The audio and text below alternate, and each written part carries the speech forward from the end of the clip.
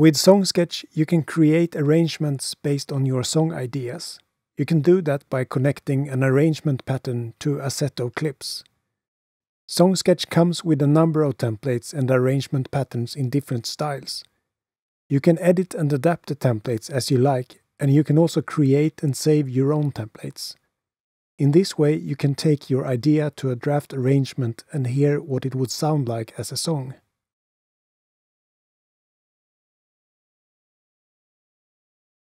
To use SongSketch in a set, find the device under Categories, Max4Live, Max Audio Effect in the Live browser. Drag SongSketch to a new channel to open it. Whenever SongSketch is added to the set, it loads any tracks with clips on scene 1 in the session view. Select a library and a template to create an arrangement based on the clips on scene 1. If you change, add or remove any clips on scene 1, you can either reload your clips by selecting a new template, or you can select Find New Tracks in the Edit menu. You can use MIDI clips as well as audio clips, and your clips can be of different lengths. Placing the arrangement will be faster with longer audio clips, so if you have short audio clips, it's recommended to make them 8 or 16 bars.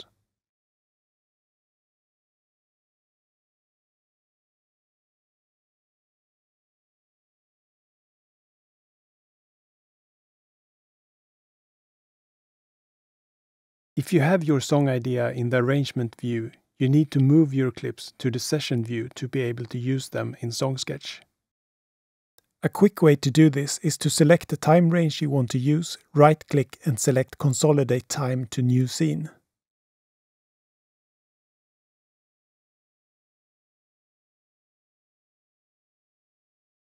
Each arrangement template includes a number of parts.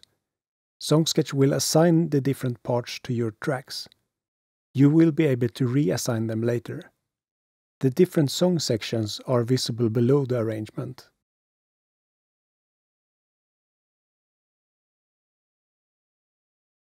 If you need some more space, you can also work with the arrangement in the expanded view. Click on the Expand button to open it. If you have more than 16 parts in your song, you will need to use this view to access some of the controls. In this view, you have some different zoom options. When Adaptive is selected, you will see the full arrangement and its size adapts to the window. The narrow, medium and wide options set the width of a bar. There are also some different sorting options for the parts. The default sort setting is bottom top. The tracks option mirrors the order of your tracks in the live set.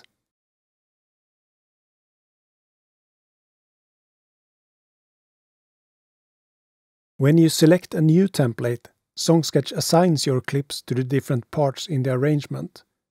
Remember to have the clips you want to include on scene 1 in the session view. Most likely, you will not have the same number of clips in your song idea as there are parts in the selected template. If you have more tracks than there are parts in the template, SongSketch will add empty parts to the arrangement. You can then draw where in the arrangement you want the track to play.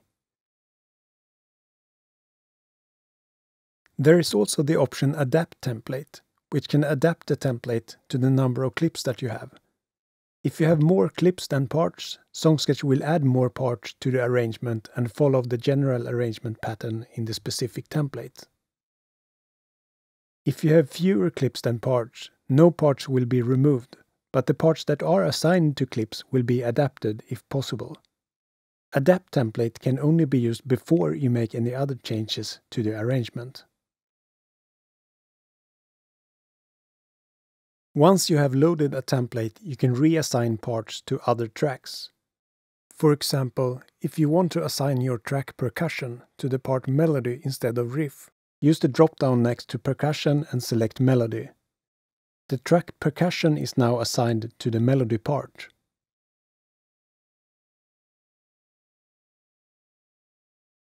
Auto-assignment of tracks is based on the label that each track was given when SongSketch was added to the set. For example, A track with the label bass will be assigned to a bass part, and a track with a chords label will be assigned to a chords part, if there is one, or to any other musical part. You can view and edit the label in the track view. To change the label, use the drop-down menu for each track.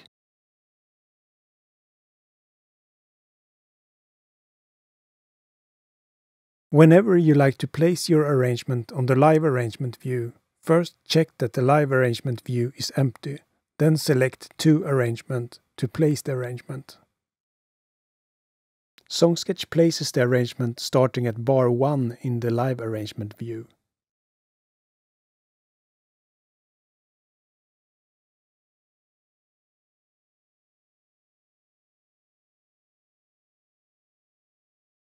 When you have placed the arrangement, you can play back your arrangement in live.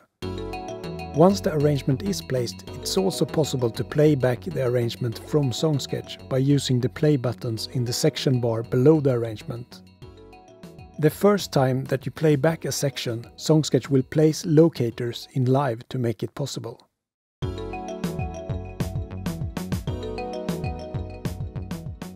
When working with templates, it can be useful to see them as graphic representations of different song formats. The graphic represents how energy is distributed throughout the song.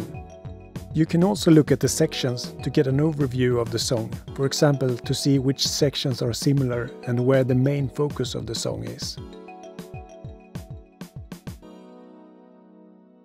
SongSketch is useful when taking your idea to a draft arrangement.